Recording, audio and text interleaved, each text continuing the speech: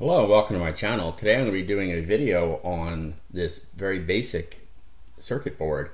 We'll be using Kicad, and this is a beginner video. If you've got any experience with Kicad at all, you're probably beyond this and you should seek out other videos. But we'll get started, and what I'm going to work through is I'm going to work through creating a schematic, and that schematic will look something like this.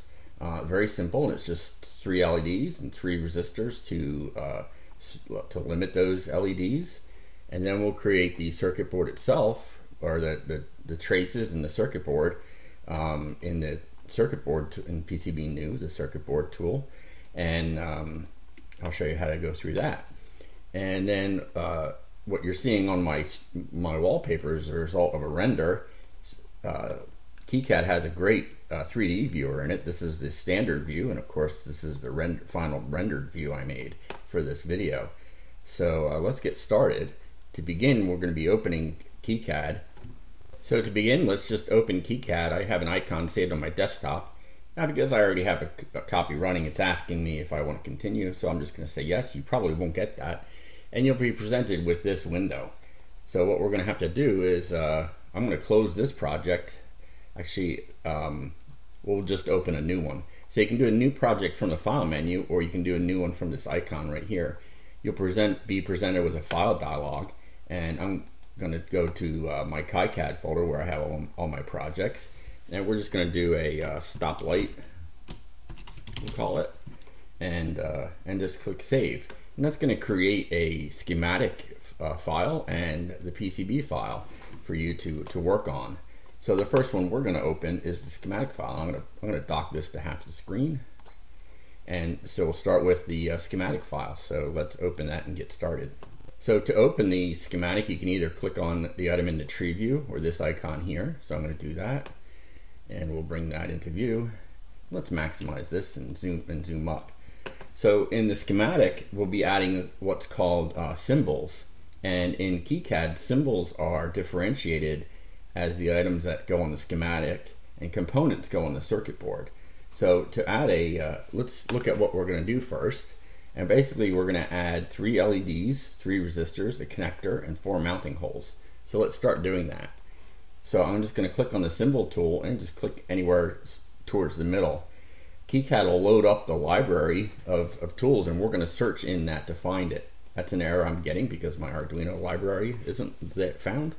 So to add an LED, I'm going to type in LED, and you can see it's found a generic one. Keep in mind that this is representative of the symbol, and it's not going to have a model number or a particular part number attached to it. So I'm just going to drop that towards the middle, and let's zoom up so it's easier to work with. I did that with a scroll wheel. And now we're going to click over here to add a resistor. And again, I'm just going to type R, because there's a handy R for resistor. And that's a generic resistor. I think that's the European version. I'm going to click on that and drop that there. Next, I'm going to add the connector. And there's 2 entries for connectors. There's the first one you come across, and then the second one is generic. I tend to use generic, but you may need different things. You can see there's lots of different generic stuff. So that's worked well for me so far. I'm going to be picking the 4-pin generic connector, and I'm going to drop that over here somewhere. So now I need a few more of these, but before I get them, I'm going to position these the way I want them. So you select the item by clicking on it, and you can tell that it's selected because the whole item is highlighted, the symbol itself and the lettering. So I'm going to rotate this by hitting R. I'm going to hit it twice because I want the cathode side to be facing this way, because I'm going to have common ground. So what I'm going to do now is I'm going to duplicate. You can right click on the item and select duplicate, and then you can duplicate it. I'm going to hit escape. You can also duplicate just by hitting Control D. That's a little bit faster. So I'm going to do that again for this one, Control D. And then we're going to do that for the resistor. Before I duplicate the resistor, I'm going to rotate that. And now I'll do a Control D. And you see that I'm lining them up with the LEDs so it's easier to wire. So those are all the regular components. The next thing I want to add is mounting holes. Because mounting holes can be electrically connected, we want them on the schematic, just in case they are electrically connected. Mine aren't going to be. So they're a symbol just like anything else, and I can just type in mounting, and you see I've got a mounting hole. You can do it with a pad or without a pad, and a DIN rail adapter, which, you know, telling you my experience, I don't even know what that is. So I need 4 mounting holes in my case. So I'm going to go back to the selector tool, and I'm going to do Control D and Control D and Control D one more time. So that's my 4 mounting holes. So now I can wire this up. But actually, before I do, I want this connector oriented in such a way that it will wire nicely to each of these and also be pin accurate for the Arduino that it's going to plug into.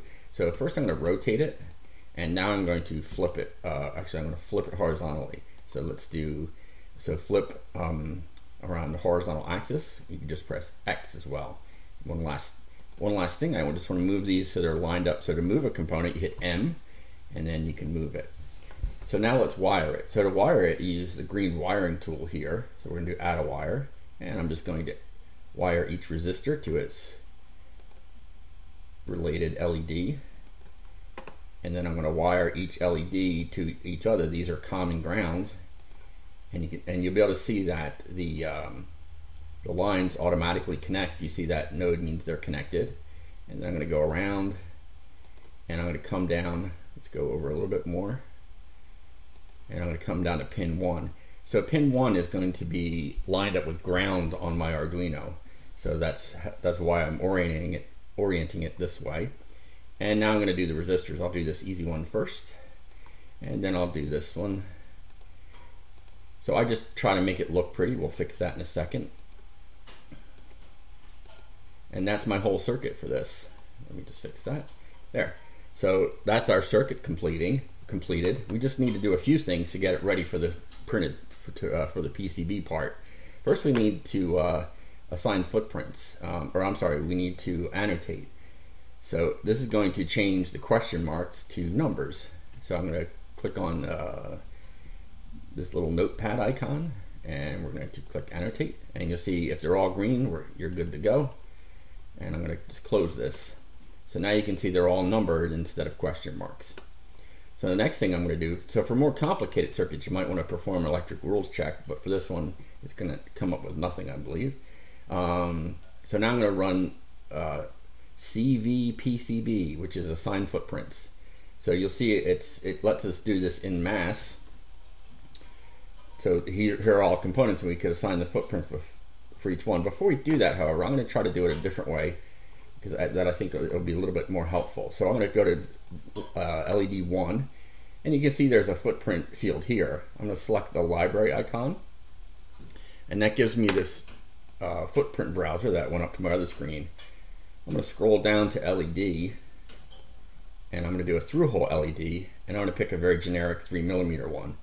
And the one reason why you might want to do it this way is, one, it shows the actual footprint, and then you can also do a 3D view to have a double check. I keep going to my other screen. A double check to make sure it's what you want. So that is what I want. So that's good. So I'm going to double click on this, and it will be assigned. Okay.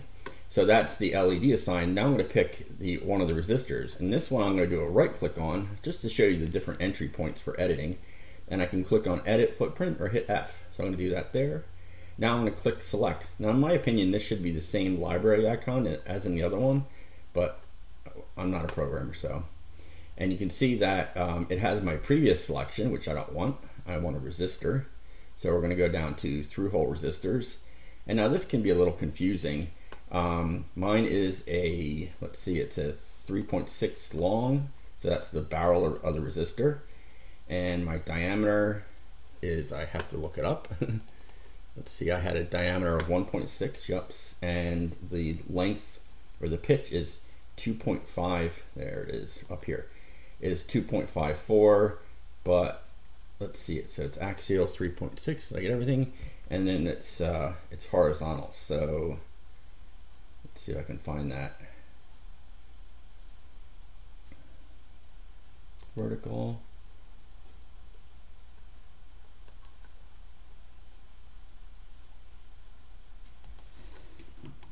Okay, I misspoke. The pitch is 5.08 millimeters, and that just happens to fit the resistors I have. So this is the distance from pin to pin, and I'm saying pitch, I think that's what it is.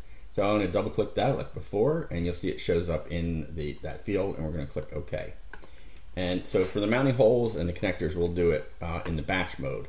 But I wanted to show you the reason why I selected those first is now when I go into the footprint editor, you'll see that those are already selected. So it's a lot easier to, let's see, I should be able to, a lot easier to match what you're doing. I thought it would would list for me, but it doesn't do that. That's okay. So now we go to LED, or let's see if we can try auto populate too. Where's the auto populate? I think it's there. Let's see if it can figure is smart. Nope.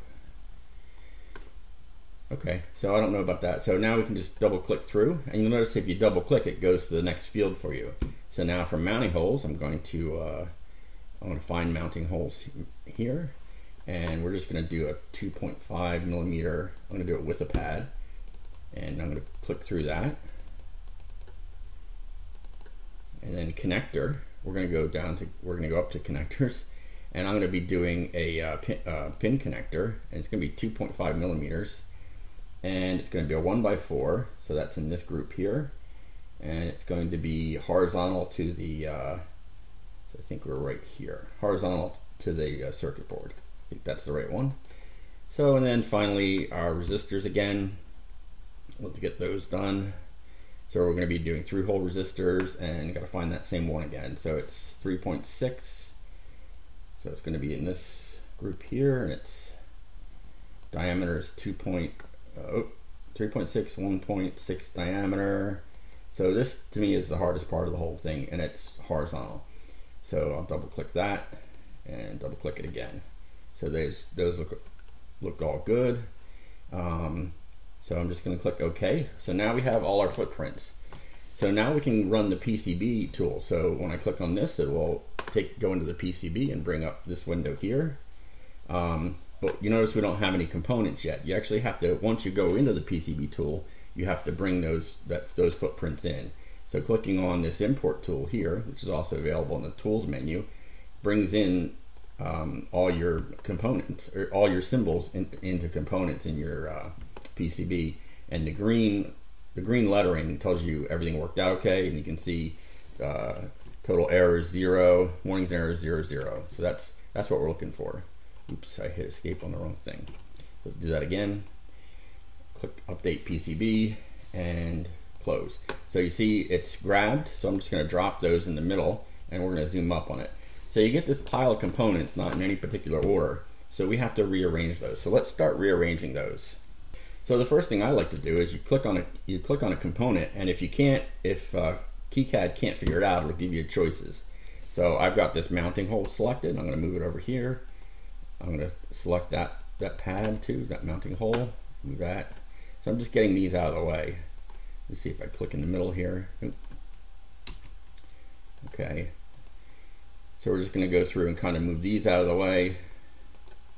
I should be able to get that. There we go. And now I'm going to just line up these LEDs. So I'm going to put D1 at the top.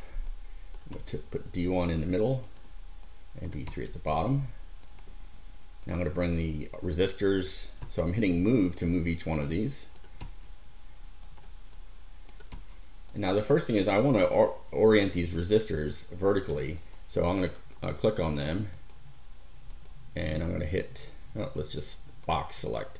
So if you click and drag, you get a box select, and I'm just going to hit rotate, and that's good, and rotate, and that's good, and rotate. So those are how I want them, and then we're going to bunch them up right in the middle here.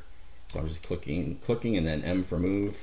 Now when you're putting resistors in, you can see I got the text by mistake there. You want to make sure you get the whole thing. When you're putting resistors in, you can put them tighter than they look, because they look bigger on the PCB than they actually come out. And we're going to finally move this connector. Now before I do anything to the connector, I want that to be on the back side of the board. So let's double click it to get its properties. And you'll see in the footprint properties on the bottom left here, we can click back and click OK. So now that's on the back layer, and let's move it down. Now to work on the back layer, if you want to add directly, you'd have to select that layer.